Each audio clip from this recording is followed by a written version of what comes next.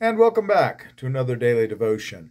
I'm Pastor Roy here at Woodlawn Christian Church in Lake City, Iowa, and this devotion is for Tuesday, January 24th of 2023. And if this is your first time seeing the channel, welcome. And if you do enjoy this devotion, please like and subscribe and come back again.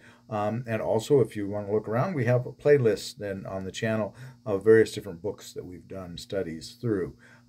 Currently, we are in the book of Romans, and we are currently in chapter 12.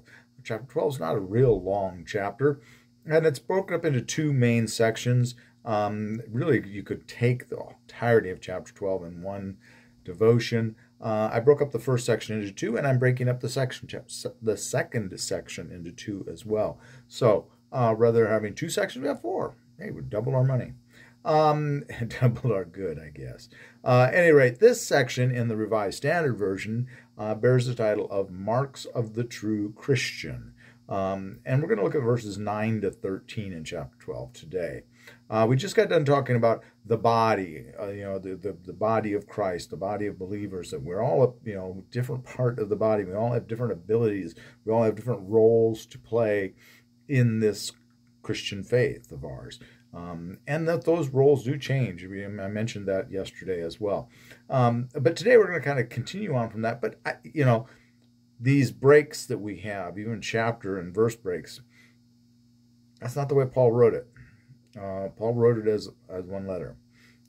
So I think there's really a continuation. He's been talking about the Christian, the Christian followers, the Christ followers, and now he comes into this next section.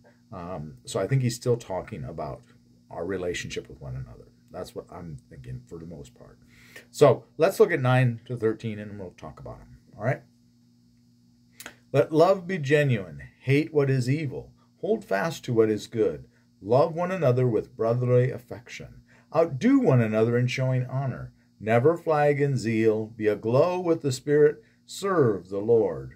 Rejoice in your hope. Be patient in tribulation. Be constant in prayer. Contribute to the needs of the saints. Practice hospitality. Okay. Let love be genuine. Let your love for Christ, let your love for each other, your love for the body of Christ, be genuine. Don't none of this fake, phony, plastic banana kind of stuff. Be true about it, and let your care for each other be genuine. All right. Hate what is evil. And the word hate there that the RSV uses probably isn't strong enough. A lot of translations use abhor, or you could say strongly hate, very much hate, be against that which is evil. And evil is full of destruction. What destroys the body. Hate what is evil. Hate the evil one. And we do need to be careful there, because we can find ourselves in a situation where there is a cancer in the body, if you want to make a liken to a body, illustration of the body. And we need to remember Isaiah, and I talked about Isaiah in the sermon on Sunday a little bit. We were dealing with Luke's gospel, and Jesus is reading the scroll and quoting Isaiah. So we talked about Isaiah. So Isaiah is kind of top of mind today.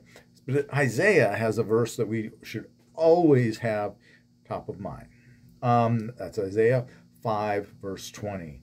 Woe to those who call evil good and good evil, who put darkness for light and light for darkness, who put bitter for sweet and sweet for bitter. Today we are really doing a lot of things, and I've talked about this, about us as the Christian faith being wagged like a tail, and rather than being social influencers, we are influenced by the society. Rather than being countercultural, we've succumbed to the culture, this idea of craziness that is embarked upon the world. And much of that can get us in trouble.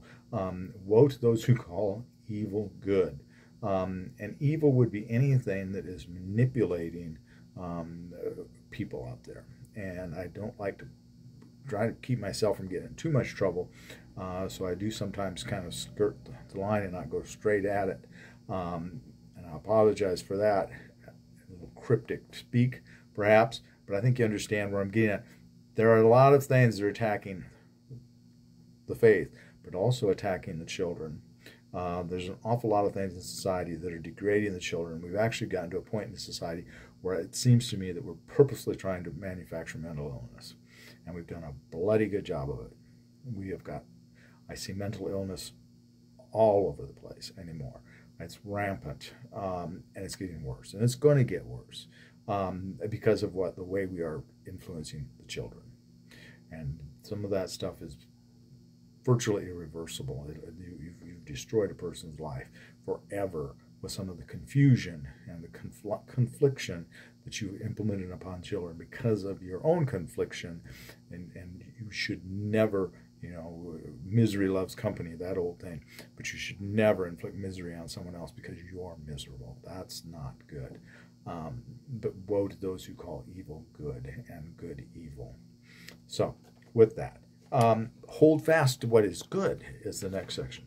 Hold fast that which is good, and we need to do that. We need to hold on to that which enriches us and which teaches the children and teaches the children about love, not teaching the children about hating themselves as much as anything else. And so we need to be careful of that. Love one another with brotherly love. Again, this I think is reflecting back on the body, the whole, the community. Love one another with brotherly affection. Outdo one another in showing honor. Outdo one another in how well you regard each other. Boy, could we learn from that. Churches tend not to obey that one at all. You tend to see conflicts and backbiting and backstabbing and all of that in churches. But we're not supposed to do that. We're supposed to outdo one another in showing honor. That fat, hairy finger is being pointed at us, as I talk about. If you see the hairy, fat finger of God pointing at you. Any rate, never flag in zeal. You're supposed to be excited about this saying. You're supposed to have real intensity about your conviction. Be aglow with the Spirit. Aglow, like a glow, be filled so much so that it just exudes from you like light. Serve the Lord. Rejoice in your hope. Don't give up. Boy, there are days we need that one. And it seems like more and more nowadays do we need that one. Rejoice in your hope. Be patient in tribulation. Again, we certainly need that because it seems like we're going through some times of tests and trials. Be constant in prayer. Don't forget that one. We all fall short on that one, myself included. Contribute to the needs of the saints. Practice hospitality. Take care of one another. Take care of the body. Care for one another.